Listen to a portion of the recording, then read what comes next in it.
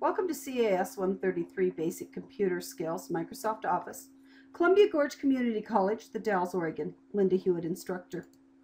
We're going to be looking at week 7 now. Week 7 is going to be the second PowerPoint chapter, and it's also going to include some work with external devices. So let's walk our way through it. Again, you have some support material, and you have your unit goals, your direction summary, your summary.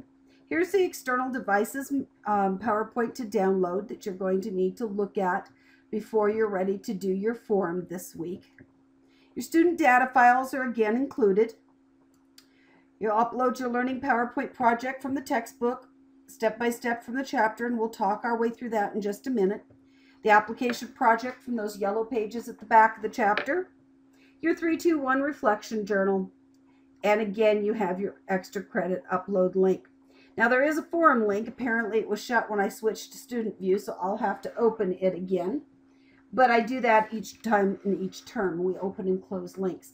So let's go to our textbook. Get your book out. Let's go to the second PowerPoint chapter, Enhancing a Presentation with Pictures, Shape, and Word Art. It starts on PPT 74. Look at PPT 75. You're going to notice that you're going to have a title slide. You're going to have a second slide that has a formatted picture included. Slide 3 is going to have shapes inserted and formatted. And slide 4 is going to use a picture for the background with word art inserted and formatted. So you're going to have to be careful to follow all the steps for that. Again, it gives you your roadmap. It talks about downloading a theme and editing a slide. So you're going to need to follow those directions very carefully because you're going to need to search for and download an online theme. If you're trying to do this without internet access, you may need to be in a location where you do in fact have internet access, because you're not going to be able to do a download without that. So for this week's unit, it's going to be important to have internet access while working in PowerPoint. I'm going to go through and be creating some slides. It's going to talk you through basically all the steps you need to take as you go through to do each of your slides. Again, on PPT 96, if you've not gotten themes and you've not gotten the right things set early on, you're going to find that you don't have the colors and the choices that the book is asking you to use. And that, again, is something that you're going to need to go back and fix. Because if you have it set right, you will have the fonts and the themes and the colors and the backgrounds and all those types of things that you should have that it's asking you to do. All right. Now you're going to use the emergency collage. Can't read it that small. I think that's time for new glasses. About being prepared. And again, if you're looking for files, you're going to find it in those student data files that I'm supplying for you. So make sure you're checking there. As you work your way through, again, you've got to be watching for your colors. Make sure you're setting the correct fonts. Make sure you're checking for spelling, capitals, all of those types of things as you're going through it.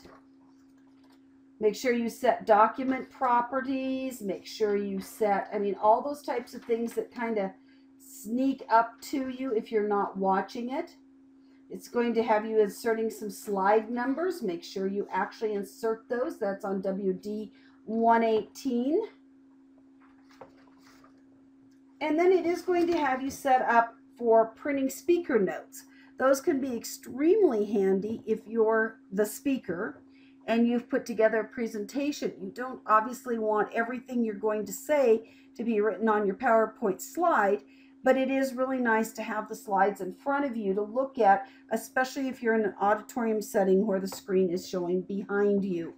You look a little silly presenting to a large group turned around with your back to them so you can see your slides.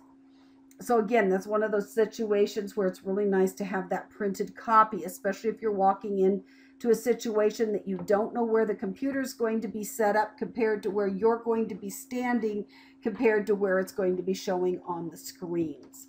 So it's better prepared than sorry and trying to do it backwards.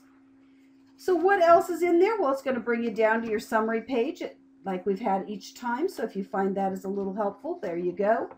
And we're into the yellow pages. Those yellow pages Again, when you hit the in the lab ones, those are the ones that you can use for the extra credit. But if you did an extra credit last week in PowerPoint, you cannot do a second PowerPoint extra credit.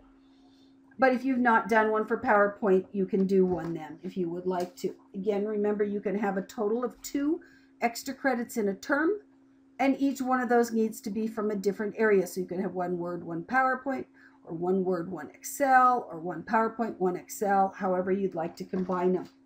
And as you continue through those yellow pages, you're of course going to run into your Consider This Your Turn, which is your application project. You have the chance to create and design a presentation about skydiving from new heights, presentation about teaching geometry to elementary students, or again, your Collaborate one, which you're not really collaborating on, you are the full team, the one and the only, a presentation about coyotes roaming in your neighborhood. For your forum this week, you will be addressing external devices, so make sure you have viewed the PowerPoint. If you have any questions, again, be sure you send me an email.